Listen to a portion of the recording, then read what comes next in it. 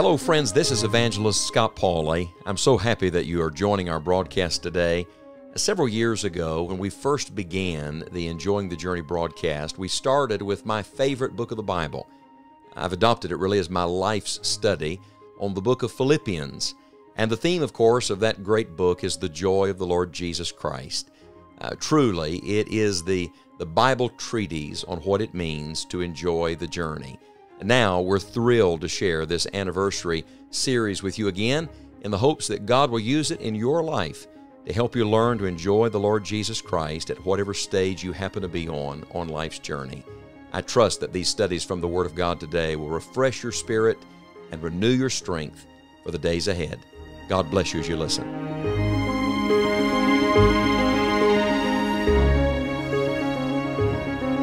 In Philippians chapter 1, we are looking at Paul's prayer list. Wouldn't you love to just peek over the shoulder of the great apostle?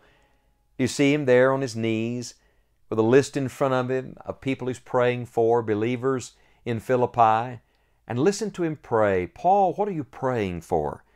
Philippians 1 verse 9, he says, "In this I pray, that your love may abound yet more and more in knowledge and in all judgment."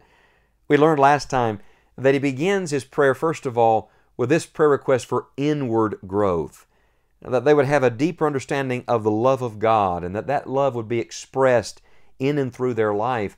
You know, it's interesting, but the fruit of the Spirit, Galatians 5:22, begins with love and then joy. Notice the connection between love and joy. If you want to enjoy life, if you want to enjoy the journey, then learn the secret of letting the love of God be real in you and through you.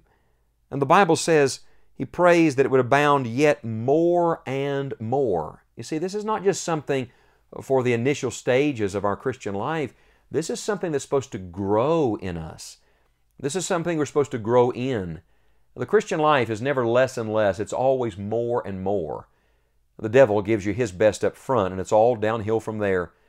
But with the Lord, it is to increase. It's an abounding life, an upward life.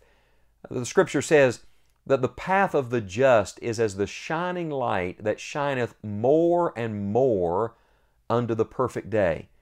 And so I hope you're praying that the love of God will grow in you and through you, that it'll come out in your words and your actions and your attitudes and your responses to others. Unless you think that this love is just mere emotion, unless you think that this love is just some warm, fuzzy feeling that just makes you feel good, he says this, that your love may abound yet more and more in knowledge and in all judgment. This love is discerning.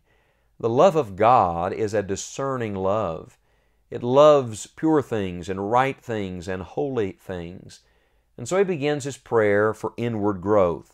And then he continues in the next verse, in verse 10, that, here's the second thing, that ye may approve things that are excellent, that you may be sincere and without offense till the day of Christ. Now, if the first prayer request was for inward growth, that I would know God's love and discernment more in my inner man, the second prayer request is a prayer for outward growth.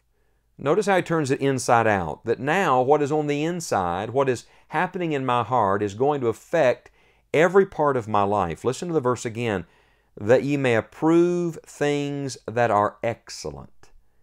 In other words, that I would choose the very best, God's best. My pastor, Dr. Clarence Sexton, used to say frequently in my hearing that taking the high road in life is not choosing between the good and the bad. Anyone can do that. Taking the high road in life is choosing between the good and the best, and always choosing the best. Friend, if you're going to enjoy the journey, you're going to have to take the high road. And if you're going to take the high road, then you're going to have to learn to choose the best, to approve things that are excellent, things that excel. Oh, how many times in life we settle. Don't we settle? We settle for less than God's best, just enough to get by. That's not the joyful, abounding Christian life. No, we're to choose God's best. And then he says this, that you may be sincere and without offense till the day of Christ. And notice that he begins with what God sees first, things that are excellent, and then what others see, without offense. In other words, in every relationship, how others observe my life and my testimony, I want it to point them to Jesus Christ. This is outward growth. It's holiness. That's a word you don't hear much today. It's holiness in a wicked world. You know, Philippi was a fairly wicked place. As a matter of fact, some writers even refer to it as a little Rome. Imagine the immorality and the wickedness that was rampant in that place. And the Apostle Paul says, I want God to so work in you that He can work through you. I want the Lord to work so deeply in your inner man that then it comes out. In another place, he said, work out your own salvation with fear and trembling. Friends, as God works in, you work out. And so he's praying for outward growth. There's a word here in verse 10 that's captured my attention. It's the word sincere. Sincere. What does that mean? F.B. Meyer said, it's like the light of an X-ray machine. It's the word from which we get sunlight. In other words, when God turns His spotlight on you, does anything show up? Is it excellent? Does it honor the Lord? Does it point people to Jesus Christ? You know, in the Apostle Paul's day, if you went to a marketplace, frequently people would cheat. They would take a vessel, a piece of pottery that had a crack in it, and they would put melted wax in it. They would sand it down really smooth. They would paint it beautifully. And then they would set it out and they would sell it like it was a whole vessel, like it was sincere. Well, you know what happens. Someone comes along, purchases that piece of pottery, takes it home, puts it over an open fire to cook, and the moment the fire hits that wax, it melts and the vessel begins to leak. It's an illustration of something that is not sincere, it's not whole, it's not complete. And friend, when the fire of tribulation and trial comes, it's going to reveal that. My prayer for you today, my prayer for my own life, and your prayer for yourself and others should be this: Lord, make us sincere, make us whole, complete people. Make us people that in every relationship and in every decision and every part of our life point people to the beauty of the Lord Jesus Christ, that you may approve things that are excellent, that you may be sincere and without offense. How long? Till the day of Christ. I want to be right with God today, and I want to stay right with God every day until the day I see Jesus Christ face to face.